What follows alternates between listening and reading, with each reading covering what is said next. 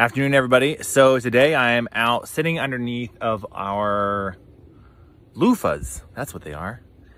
We have these loofahs growing right now. They should be ready to harvest in the next couple weeks as they finish up growing. And then we'll use them for sponges, and maybe I'll pass one along to you. But today, a video, I'm going to talk about some things to do before summer ends, before it gets cold, before we hit lovely fall weather. So stand by for those. The first one is Frisbee Golf over at Crooked Creek Park in Indian Trail. It's actually a really great Frisbee golf spot.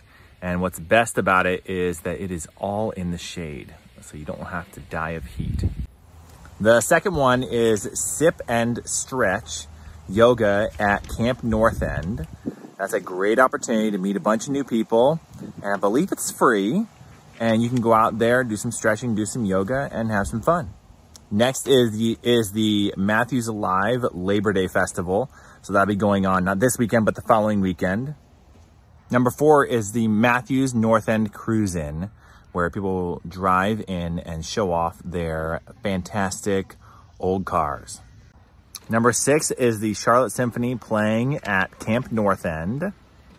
And number 7 is Rob Wallace Park, which is in Midland, just outside of Charlotte.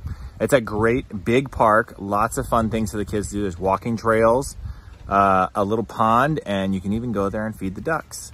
But for more information about all these different things, please check out our awesome blog at our website, thecarolinasrealtor.com. You have all the information you need there, along with directions and locations for each of those things. And if you have any questions or want to talk about it, reach out. All right, y'all, enjoy.